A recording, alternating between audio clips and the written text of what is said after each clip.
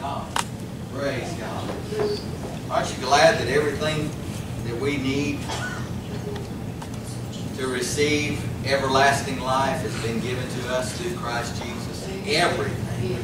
Everything. There's nothing that I face that Jesus is not on the right hand of the Father making intercession for our needs. Amen? Praise God. That means a lot when you got somebody praying for you, and when it's Jesus praying directly to the Father. Amen. And then all of a sudden we need some help on earth, so all of a sudden the Holy Ghost begins to churn in us, and we begin to pray through groanings and utterances that we do not even know what we're saying, but we begin to pray what is the will of the Spirit, what is the will of the Father. They're joined together in unity, and we begin to pray. So not only do we have Jesus on the right hand of the Father, we got the Holy Spirit praying through us, giving us power and comfort and all. And then God the Father giving us in His ultimate wisdom whatever He desires us to have. Oh, think about it tonight. Think about it. Okay, here's where we're kind of at. If you have your Bibles, let's turn real quick to Matthew 5 and 17 and 18. That's our text of where we're coming from. It's something that gets a little bit, I guess, a little bit confusing. If you have that, say amen. Amen. All right. Think not that I have come to destroy the law or the prophets. I am not come to destroy, but to fulfill. For verily I say unto you, till heaven and earth pass, one jot or one tittle shall in no wise pass from the law till all be fulfilled.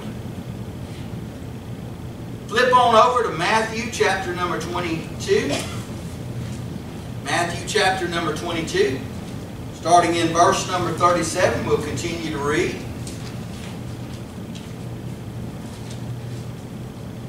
Jesus said unto him, Thou shalt love the Lord thy God with all thy heart, and with all thy soul, and with all thy mind. This is the first and great commandment, and the second is like unto it. Thou shalt love thy neighbor as thyself.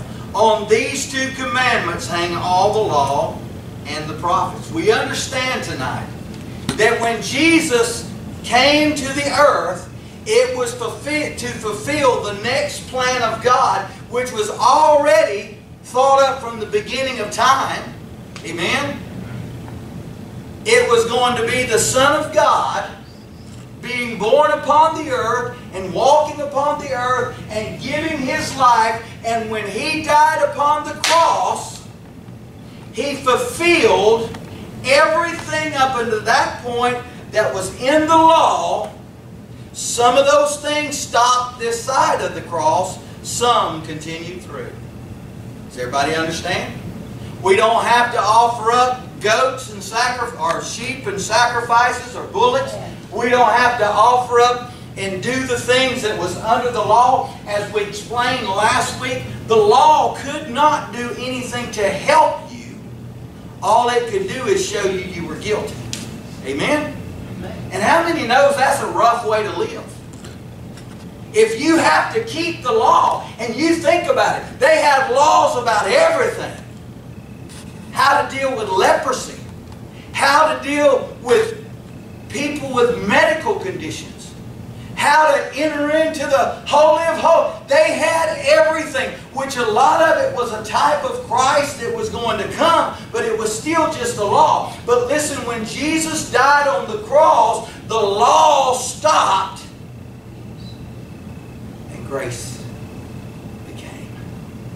Thank God for grace. Jesus came to fulfill the law. In other words, He said, everything that you needed up until this point to receive of God, I'm going to do for you. Amen. You don't have to offer up anything this way. You got to offer it up this way. Amen.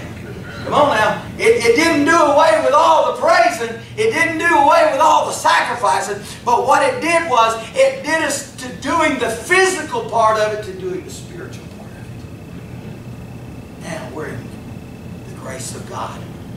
Which brings us to a place of now we're living in the dispensation of grace, which up until that point was the dispensation of the law.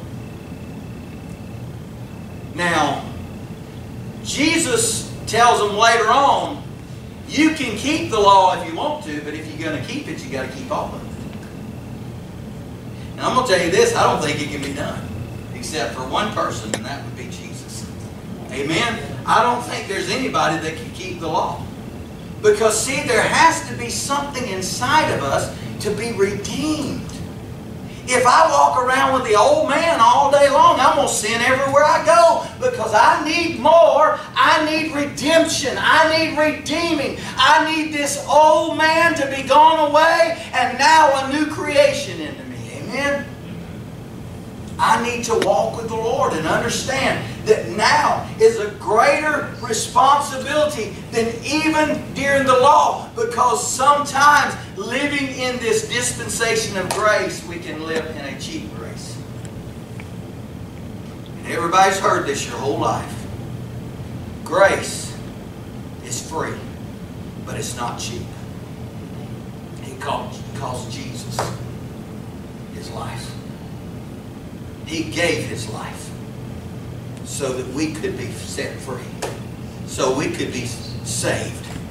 And whenever we think about that, well, then the Bible tells us, be careful, because now we can ask forgiveness. And to be careful, because whenever we ask forgiveness, and I find myself doing this as well, if we're not careful, are we truly sorry for what we're doing? Or are we just saying a prayer to cover it up? Amen? Oh, somebody say amen. That's good preaching right there. Amen? I don't want to cover it over. We're living in a time right now where the Lord's going to begin to deal with our issues. Amen? Amen? And He says if we do not take care of them, He says, I'm going to shine a light in and I'm going to show it to the whole world. That's powerful right there. I'm going to tell you this. I don't mind anybody looking at me from the whole world. I just don't want them looking in my closet. Right. Amen. Come on now. That's just a kind of a use of a word there. But you know what I'm talking about. We all got skeletons that were somewhere in the closet.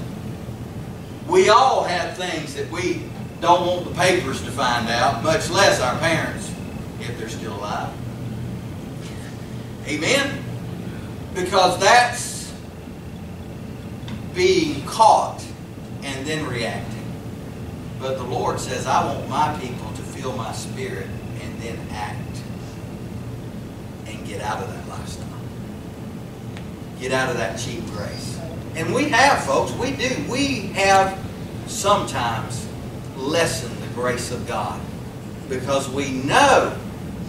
You ever heard of anybody preconceiving a sin? That means you really want to do something, but you know it's wrong, so you devise a plan that I'll go ahead and do it, and I'll just ask Jesus to forgive me about it later. Let me look up. Nobody does that, do they? No.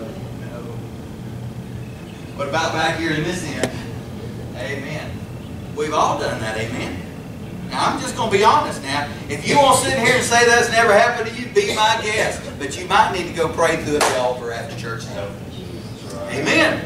Praise God. Because we get in a place where we don't have a longing for the Lord, and then other things begin to attract our attention. It's good preaching, ain't it? Amen. This kind of preaching. I'll preach in a minute and I'll teach in a little bit. So it's kind of like preaching. So. But anyway, now think of this. Matthew, in chapter number 5, we're not finished with that yet, but if you're in chapter number 5, verse number 19. Whosoever therefore shall break one of these least commandments, and shall teach men to do so, he shall be called the least in the kingdom of heaven. But whosoever shall do and teach them, the same shall be called great in the kingdom of heaven. Okay, I'm going to stop right there, go up just for a second and find my other scripture here. The two scriptures that we spoke about just a moment ago, if we can keep those two commandments, we do know the 10 commandments come through the cross. Yes, come through the cross, because we know it's still wrong for all those things. Amen? And even some of them still law of the land, but some of them's not. Anyway, because of that, if we can love the Lord our God with everything that we have, fall in love with Jesus, again is what we're talking about, in such a devotion that when we get up in the morning, the first thing we want to think about is the Lord. Last thing we want to think about is the Lord. After everything else, to have that relationship. And listen, the one thing that everybody always, they don't understand is this. The closer we get to the Lord, the better I'm going to be as a person. Amen? The closer I get, if I get, you know, but the world looks like it at this. I remember a story about a lady that her husband would let her go to church. But if she wasn't at home by 8 o'clock, he'd lock the door and he wouldn't let her in. All night long. That's crazy. I thought to myself, how could people view church like that? But some people think that. Well, if you get close to God, then that means you're not going to be as close to me. No, that's not what that means at all. It means when you get close to God, you become a better husband and a better wife. Because the Word begins to infiltrate my heart, and now I'm becoming more like Jesus. You understand the process or the principle. See, the law could just say, okay, here's all the wrong things. But now in grace, we have been given the Holy Spirit to help us to walk through and to navigate through life, that we can be what God calls us to be. And whenever we do, we'll not be jealous of God, but all of a sudden our families will thrive, and all of a sudden our children will realize they have the greatest father ever, the greatest mom. All of a sudden the spouse recognizes they got the greatest spouse ever. Why? Because we get close enough to God, and all of a sudden it makes you love everybody else around you that much more. Amen. Amen. I was thinking about that. Lord, have mercy. I know a lot of people today that would love their spouse to go to church. Amen. But you know what? All we can do is just ask. All we can do is love and say, hey, would you like to go to church with me? Would you like to go to church? And I know it gets old asking that same question, but for us to realize that we're in the last days and we are the last chance that some people have. All right. Amen. Okay, so this is a lot going on, and I understand that. But we're going to go on just a little bit further. So, if we can keep these two commandments, that thou shalt love the Lord thy God with all thy heart, with all thy soul, and with all thy mind.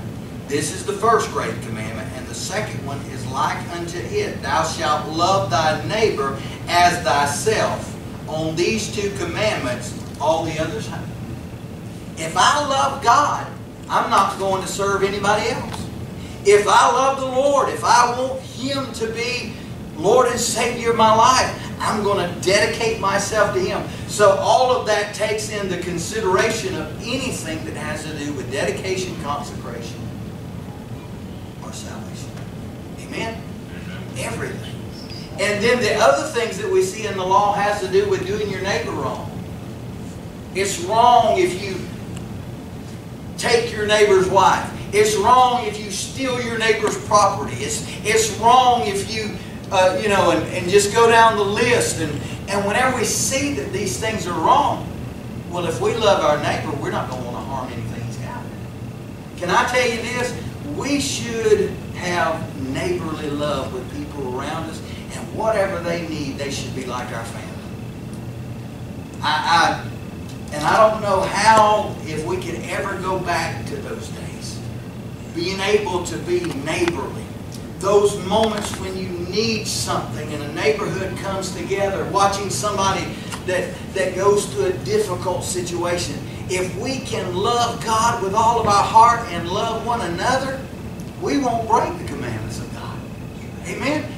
be anything that'll either or anything that will even attract us to break the promises of God.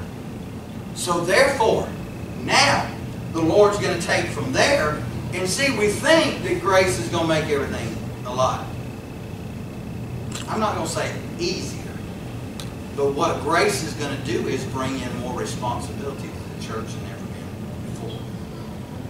before. Okay. All right, let me get back down here to where I just was finished. All right. Let me just go ahead and read this again. We just read it just a minute ago, Matthew 5:19. Whosoever therefore shall break one of these least commandments and shall teach men so, he shall be called the least in the kingdom of heaven. But whosoever shall do and teach them, the same shall be called great in the kingdom of heaven. How in the world can we get people in church teaching people wrong? I almost laughed there. You know why? Because we don't love God with all our heart. When we mess up in Scripture is whenever we go off on our own and say and do our own thing. There's not a person that's teaching tonight, I don't care if they're in the back, I don't care if you're a teacher in here, there's not a person in here that God does not give the message to His servants. Amen? Even the pastor. God gives me the word to give to this congregation.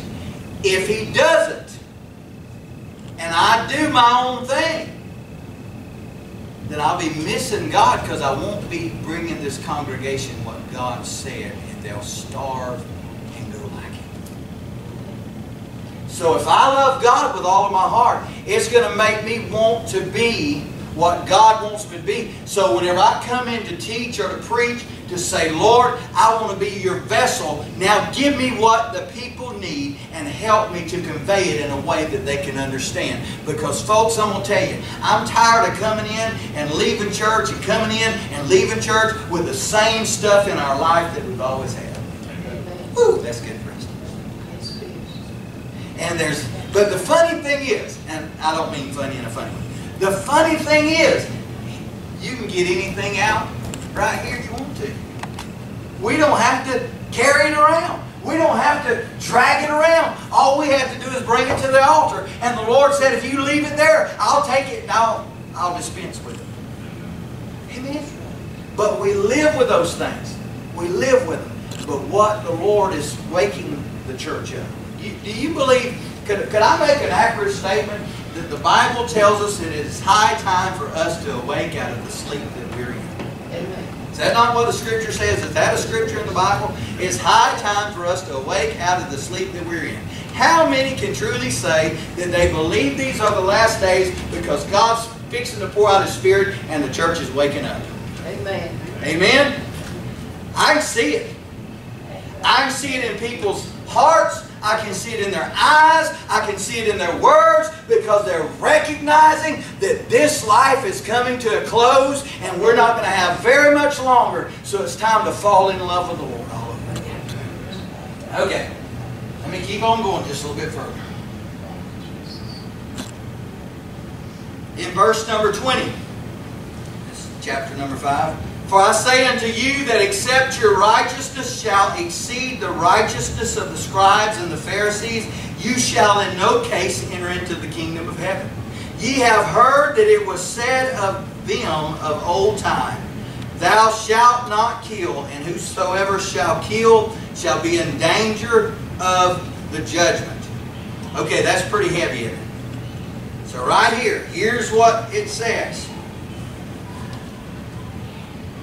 You have heard that it was said of them of old time, Thou shalt not kill, and whosoever shall kill shall be in danger of the judgment. Jesus adds an addendum to that. That was the law. That's what the law said. But look at what is said in verse number 22. But I say, this is Jesus speaking, but I say unto you that whosoever is angry with his brother without a cause shall be in danger of the judgment. And whosoever shall say to his brother, Raca, shall be in danger of the council, but whosoever shall say, thou fool, shall be in danger of hellfire. Think about that for a moment.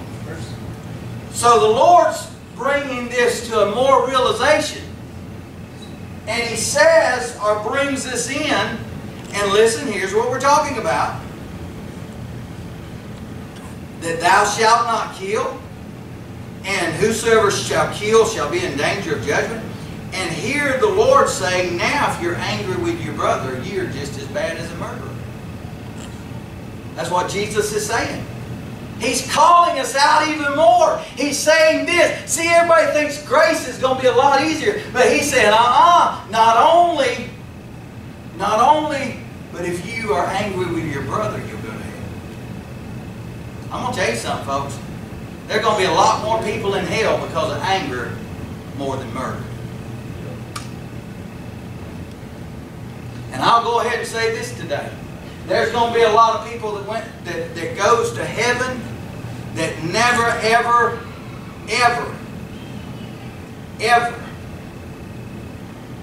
would we imagine that they would have went. And there's going to be some people in hell that we thought to ourselves, if anybody would have made it, they would have made it. Amen. Because only the Lord knows the heart. And let me tell you this, it's easy for mankind to put on a face and to act a part. Let me tell you something, friend. It's time to quit playing church, and I'm talking to myself. It's time to quit playing church because we don't have time to play. We don't have time for foolishness because the Lord is helping us to receive that the enemy is coming against us, and we've got to stand strong in these last days. Amen? Praise God. Praise God. Okay, He didn't just stop there. And listen, isn't that really how the Holy Spirit brings it to us? We see something in Scripture, then it takes it a little deeper. Amen? Let's see and realize Jesus takes another Scripture here. Verse number 23.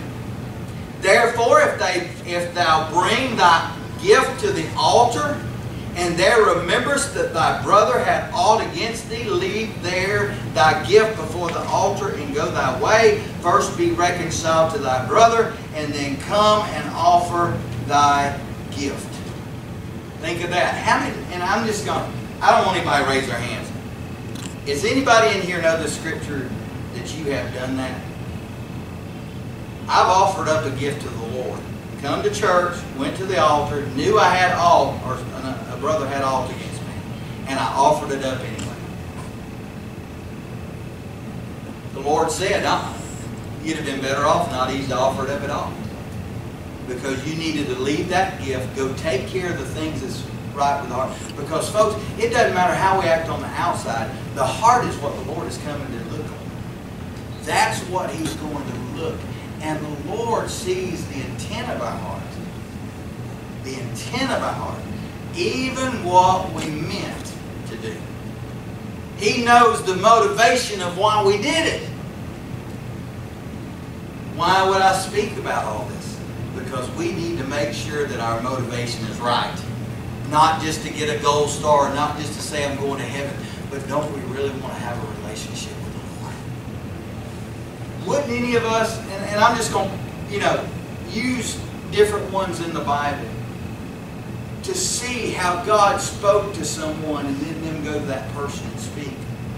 That's going through the crisis, and all of a sudden they speak some word of peace. And that person is peaceful because they know the word had come from God. Amen? When the struggle's going on. See what's happening. You remember me talking about being able to see clearly, but it's time for the church to walk by faith again. That walking by faith is stepping out and hearing God's voice to say things to someone. And then have the assurance that it's from God and tell them God spoke this to you. And to watch them build up faith and stand back up again and be ready to take on the next battle. I'm telling you folks, if we could see in the spiritual realm what God does around the altars, I tell you, there's a lot of times I got up from the altar and I was a lot different than what I was when I went down. And I'm not just talking about spiritually, I'm talking about physically and spiritually. When I got up, I didn't want to do things that I used to do. Whatever brought me down there, I'm not taking it back with me. Listen, to get to that point in our life to say, Lord, all I want anymore is, I want you. I want you. I want you. And through doing that, you're going to be what you have been called to be. Through that, you're going to do and be that God wants us to be. Amen? Okay, so, and listen, whenever we're talking about taking that gift to the altar, let's answer this question. Should we bring a gift to the altar every time we come into church? I'd like to answer that for you. The answer is yes. That's right. We present ourselves a living sacrifice, holy and acceptable unto God, which is our reasonable service. So whenever we come in here, we have a gift. If you're saved, you got a gift. And whenever we come to the altar, or whenever we come to that place that we pray tonight, whenever we offer that up, remember to yourself, every time you're coming in here, you're offering up a gift to the Lord. And literally all that gift is, what I believe that gift is, God has everything. The only thing that I can give Him is my heart. Amen? That's all I have to give Him. He has everything else.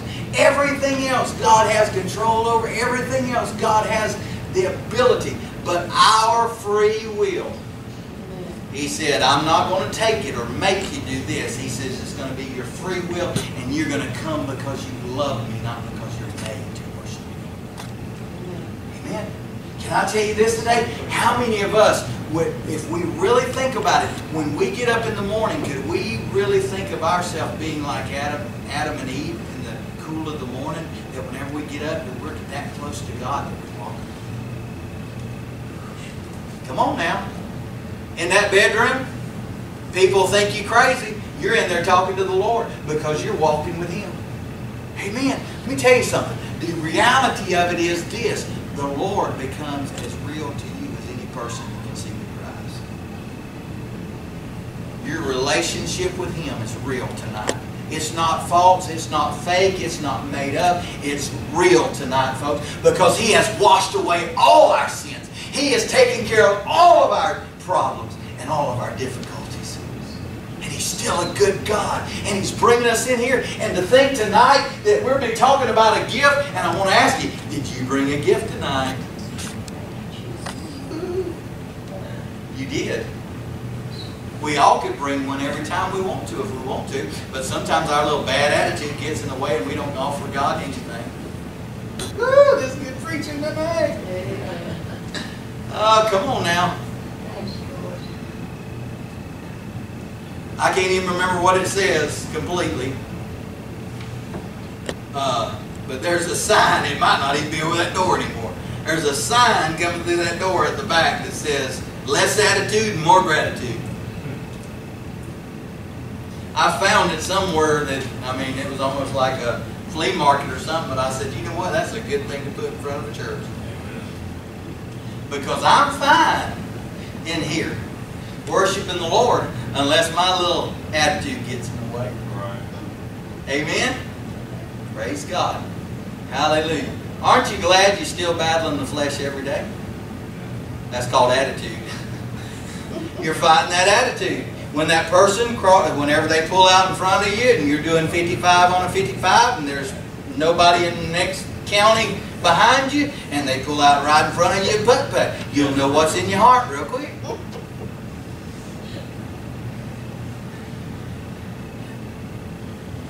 I'll tell you what helped me a long time ago. I just started singing, Jesus loves me, this I know. For the Bible tells me so. Amen? I can tell you this. You might not think it works, but I can tell you this. If you can get out of that environment and get to a place where you can get your mind right, you'll usually be all right. But right now, everything is on edge. That's a good way to put it. Anybody, I feel like our nerve endings are just, they've fired so much they just hurt. And I'm talking about life. And it just seems like the enemy is just coming in and just trying to do that much more. And you know what? But I can tell you this, and I want to tell everybody in this building right now, we're watching systematically the enemy fight against families in this church. And it's going on right now. And if we don't touch God for families, we don't even know what might happen. You know, our first response to that is, well, who is it and what is it about? You know, our correct response should be, it doesn't matter, let's take it to the throne room until we hear God say enough is enough. Whew. I forgot to use the microphone. It's all right, I didn't need one. My wife tells me I got a big enough mouth, doesn't it? I guess I can't deny that one because the camera's on me too. All right, let's go on down a little bit further. Verse number 24. This is a part of that. Leave there thy gift before the altar and go thy way. First be reconciled to thy brother and then come and offer thy gift. Verse number 25. Agree with thine adversary quickly. That's easy, ain't it? Agree with your adversary. Anybody know the definition to an adversary? You might as well say it's like your enemy. So here it says, be quickly to agree with your adversary, while thou art in the way with him, lest at any time the adversary deliver thee to the judge, and the judge deliver thee to the officer, and thou be cast into prison. Verily I say unto thee, thou shalt by no means come out thence till thou hast paid the uttermost farthing. Verse number 27, ye have heard that it was said by them of old time, thou shalt not commit adultery. So here, we're going now for having an adversary that there was a controversy over. And just the easiest way to put that, I'll just come from this direction, is the Bible tells us to pray for those that despitefully use us. The Bible tells us to take things to the Lord. And that scripture, we see a lot of scriptures in the Bible that we kind of misunderstand what it talks about. And one of the scriptures talking about where it says that you can heap coals of fire upon their head when you turn it over to the Lord and you don't take action, but you let God take care of the difficulty. And then you read down later on and you find out that that was really a blessing, because they used to put coals in a pot in the top of their head and they would cover it up with a wrapping, and that would be a blessing that they could go to their house and start a fire in there. So it wasn't that you was going to heap coals of fire that God was going to burn them to death. It was, we're going to learn how to bless our enemies. That was the real trick. We're going to learn how to pray for those that despitefully use. In other words, our adversary, whoever they are, we got the love of God. We have everything we need to turn the situation into a hostile one, to a peaceful one. Remember, everybody, back up to the top of this, we're talking about Jesus giving the people on, Him teaching about the peacemakers. We already preached about that. It's important for us to understand, even in the world we live in, we're meant to be peacemakers to everybody.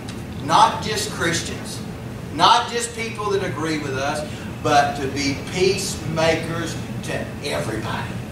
And I can tell you this, if I take a little bit of moment and take a deep breath and hear from the voice from the Lord, He can usually work through the situations I'm in my life if I will obey what He tells me to do. But if I try to rock that baby out myself, I can tell you this, it ain't going to end up being what I thought it was going to be. Because folks, even in these times, the only thing that we have that's going to be true is what the Lord tells us. That's what we got to remain. That's what we've got to live by. That's what we've got to continue. Okay, here, listen to this. Here's where I wanted to go. Praise God. Thank you. All right. We're going back to this old time, verse number 27. Ye have heard that it was said by them of old time, Thou shalt not commit adultery. All right, there's that law there. Jesus takes it one step further. But I say unto you that whosoever looketh on a woman to lust after her hath committed adultery with her already in his heart. That's tough right there, guys. Because, and that's using that phrase for man, but it could be woman there too. Because we are living in a world right now that is gone crazy with sexual stuff. It dominates internet use. It dominates movies. And the Lord's saying this, be careful, because I want you to know this. You might think in your heart to just kill to just murder somebody, or just to see somebody, I'm sorry, not murder, but to see somebody committing adultery. You know what? There's still books today that's on record. It was some time, at one time, all 50 states it was against law. There's still about 5 or 6 states that has adultery on the books, that it is against law still. Well, can I tell you this? I don't care what the law says. God says it's wrong. Do not commit adultery. Look in that camera right there. Anybody doing anything outside of marriage is adultery, and it's wrong. If you've got someone there that's connected in a marriage. Same thing with people going out just doing anything they want. It is something that is driving our world today, and it's causing them to drive right into hell. Let me tell you this. We're going to be judged by it, because the Lord says this. It's not just committing the act. Because whenever you look on her and you lust, you have committed that in your heart already. In other words, the Lord said when you did that, you already committed the act. It seems like grace would be easier, wouldn't it? But what God's saying is there's more depth. In other words, God is interested in what your heart is doing, what your mind is thinking about. Because He said that the Word of God is like a two-edged sword. It cuts this way and comes back, cuts, and goes all the way into the bone, dividing the bone from the marrow, even down, and it talks about to the very intent of our heart. Things that we do, what's the intent behind it? If we do something for somebody, what's the intent behind it? Well, folks, our intent has to be love above everything else. To love one another.